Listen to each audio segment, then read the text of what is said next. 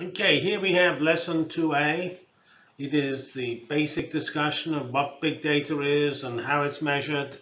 And I remember when I first gave these lectures, this was probably the most eye-opening lecture because people weren't used to this in around 2013 to the concept of big data. Now you all know it, it's hackneyed, and unfortunately a lot of the interesting documentation of big data is rather old plots because people just don't plot big data anymore because it's obvious.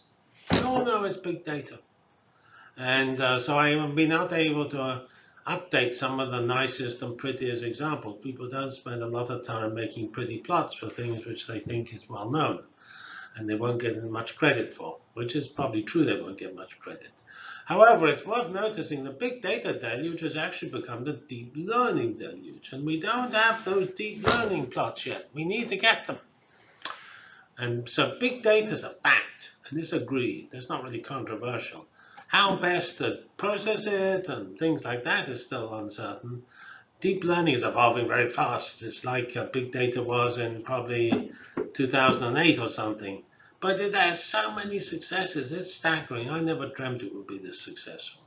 I really fell behind by missing out on that change. Anyway, here we are. Lesson 2A, a broad-based coverage of big data and the data deluge. Thank you. So here is this old, seems to come from a talk from Oracle in 2010. That was when I was first discussing big data in conferences, and it told you what happened in a minute. We had, in those days, 600 new videos uploaded, and 20,000 posts on Tumblr, and 98,000 tweets and things like that.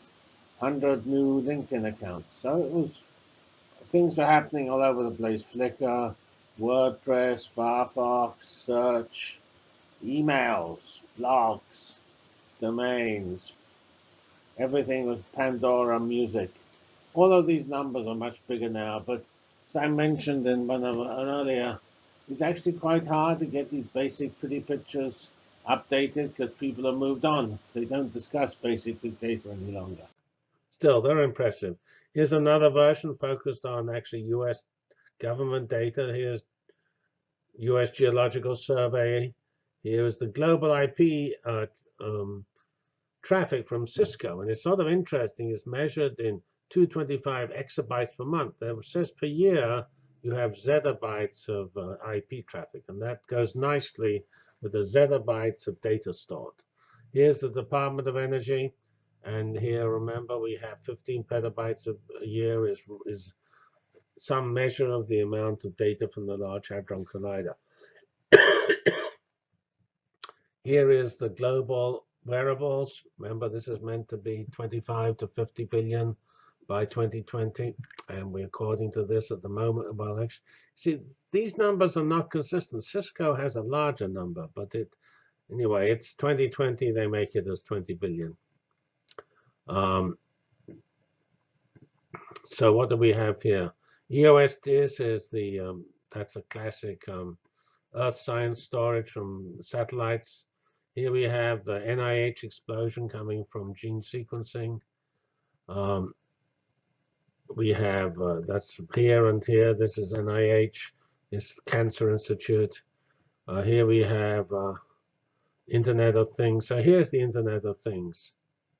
Oh, sorry, this was wearables, which is a subset of the Internet of Things. Obviously, Internet of Things lives in cars, lives in street signs, street monitors, and so on, lives in homes.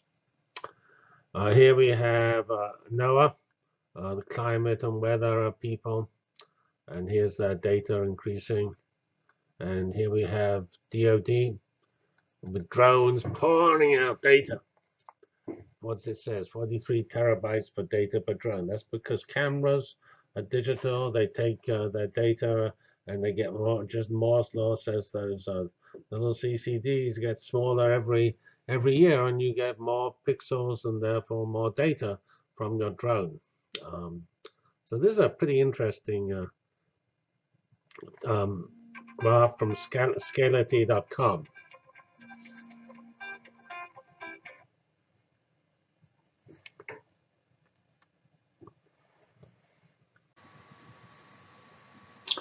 This slide here updates the previous one with another year. Well, actually, it has 2 solid years because this comes from 2016, 2 complete years going up to sort of, I don't know, 3.3 million photos per day. Quite impressive number, showing rapid rise in WhatsApp, the light blue. Snapchat is possibly slowing a little. Messenger is bursting in the scene, onto the scene. And Instagram is not so doing so well. And Facebook is plugging away, the core Facebook. Of course, it's really quite striking to see how the world of photography has changed due to the incredibly impressive cameras they now put on smartphones and the way anybody uses their smartphones. And so previously, you needed your single lens reflex or what have you. Camera was a large chunky thing.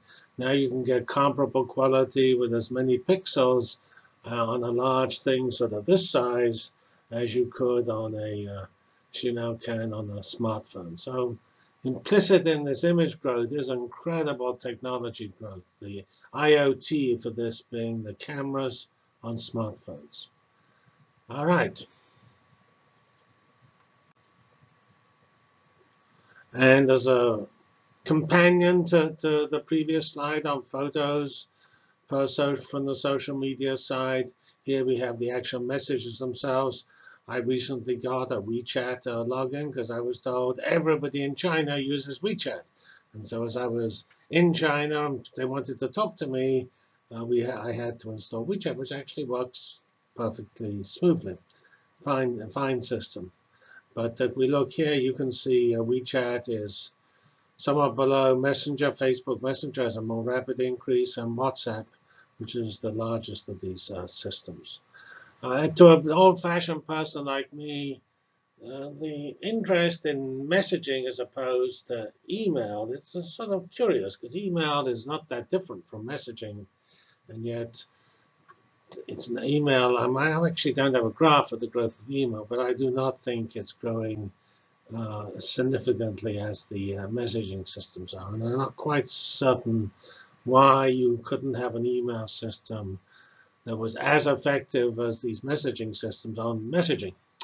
So anyway, that's a sort of slightly different. And meanwhile, anyway, this is just an example of the digital technology and the digital transformation changing the way people live their lives. Okay, I get frustrated because I cannot get data which produces these nice plots of images as a function of time, because people no longer give that base data. Mary Meeker in her 2019 report does give some sort of different ways of looking at it. That's why you see some of the old data, a lot of the old data is because I can't get the new version of that data. I think it's because big data is accepted, so people don't produce base plots anymore of that. So here we have just plots of numbers which are driving imaging. Active smartphones, here we are at 3 billion. Notice it's leveling off. The power and storage of phones, here the different models of the iPhone, XXS, 7, and so on. Here we have the number of Wi-Fi networks globally, up to over 500 million. And here we have the cellular data traffic, nearly 25 exabytes. So these are the driving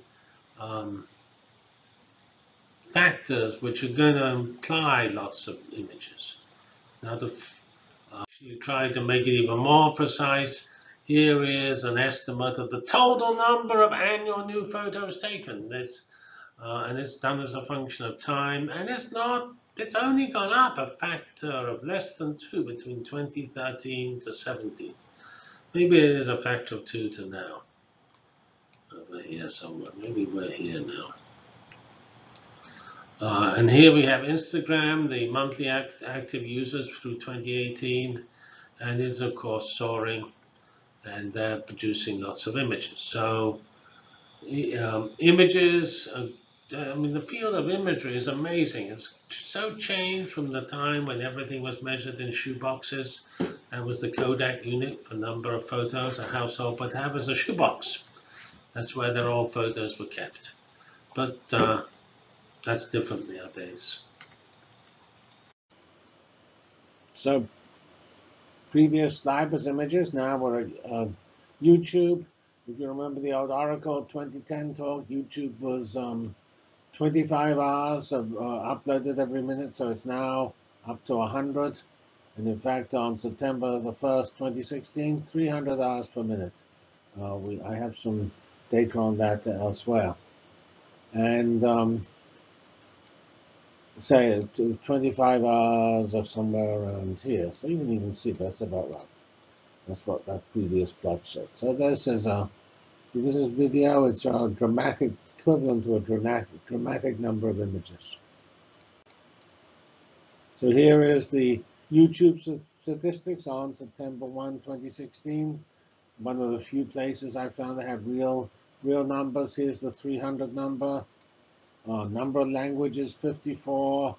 The user-submitted video with the most views, which is some well-known video called Charlie Bit My Finger, and that was 829 million at that state, and it is now 854 million. 3.25 billion hours of video view per month. And over 10,000 videos have generated over 1 billion views. And 30% of the viewers are from the US. So, lots and lots of wonderful, huge numbers. Well, here is the zettabyte plot. And zettabyte is a million petabytes, and the largest science is maybe 100 petabytes, which is of this total here. It's a tiny fraction. It's totally, which is maybe 10. Well, in 2018, it must be up to 15 zettabytes. So this is a tiny fraction. I don't even know how many zeros. There are 4 zeros here. 5 times 10 to the minus 5. Tiny number. We can make it a bit bigger by making it percent, 0.005%. So this is I mean, we have a plot of Cisco network bandwidth, which is zettabytes of transfer. Here's an interesting plot showing what supports this. Here's the global data growth going up in petabytes. And there's millions of petabytes, which is zettabytes as far as I know. Because the data in the digital universe is zettabytes. And here we have the cost. Storage is getting cheaper, and that, of course, is allowing us to store the increasing amount of data. All right, after some years without much data on the amount of big data in the world, Mary Meeker's Internet Trends has actually a 2018 chart, which is pretty spectacular. Goes through 2024 and estimates 163 zettabytes. Notice back in 2005, it was 1/10 of a zettabyte.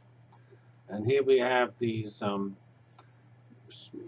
modest zettabytes we have today. Remember, 7 zettabytes, a terabyte per person. So we're about, I don't know, 24 terabytes per person up here. Pretty impressive. And for some reason, which I didn't quite get, the fraction of structured data is actually increasing. I'm not quite certain why that is. No, maybe because I would have thought it actually unstructured. Most data, the Most new data is unstructured, not structured, although I guess you could consider tweets structured because they're structured as being tweets. Anyway, this is an impressive graph and a challenge for all the world's disk to store. All right, that's the little highlight from 2018. Thank you. Here is yet another plot of volume against zettabytes with numbers from hundreds of zettabytes in size. And it makes, actually, it's useful because it tells you something. Namely, compared to it, here it has original data and replicated data. And we can see the replication is giving us a pretty big factor, maybe 5 or something like that. And given this comes from actually a 2019 talk and goes up to 2018 reliably. And so that says actually it's a good reason why you're going to get different estimates from different people, because not obviously you count replicated data, but also the amount of replication is pretty interesting. And so, and this comes from IDC. I haven't actually seen the original of this report, just Mary Meeker's report on it. Okay, thank you. Okay, now we come to a set of 3 slides by Bill Rue, who is sort of VP for software at General Electric. And he's actually had that position for some time, because I think he still has that position in 2018. And it's sort of always interesting to look at GE, which is actually having a bit of a struggle at the moment doing what it says it's so good at here. Namely, it was a company which built giant things, aircraft engines, refrigerators, trains, and stuff like that. Then it actually made a mistake and became a financial company financing people buying machines. That was not a very distinguished record. But the machines are still very important. And equally important is that we need to have software-defined machines. Machines that are driven by software, communicate with other machines using software and standard communication mechanisms, messaging, web services, APIs, and REST APIs, and so on. And they have a huge effort called the Industrial Internet of Things, which is devoted to this process of building the software environment called PDX, which links these machines together. And we have a couple of slides following that on that part of their work. And this is basically intelligent machines to rhyme with intelligent systems engineering, which is our department. And that just says that we are doing AI-driven engineering because we're having intelligence built into the software of our systems, and that makes our refrigerator dynamically adapt to be more efficient, and the air conditioner do the same thing, and the train being very diligent and stopping at the right time and things like that. And this is, again, over the last 10 years has been a dominant trend, and it's extremely important. Here's a nifty couple of slides from Bill Rue, who's the Vice President of Software for GE. They have a software division in Silicon Valley. I think there's about 1,000 people in it nowadays. Builds the software called PDX, which is their Internet of Things software. And in 2012, which is when this talk was given, Twitter was 80 gigabytes per day, and GE gas turbines had lots of monitors pouring data back to the GE cloud, and that data volume is 7 times larger than Twitter. So this shows the industrial internet. This is the industrial internet is a pretty important concept. There's also IIoT, Industrial Internet of Things, which captures all the things which are on the internet of industrial importance. And so they're monitoring these 25,000 engines, and they analyze them to try to understand and possible problems, and be ready when the aircraft lands to mend those problems.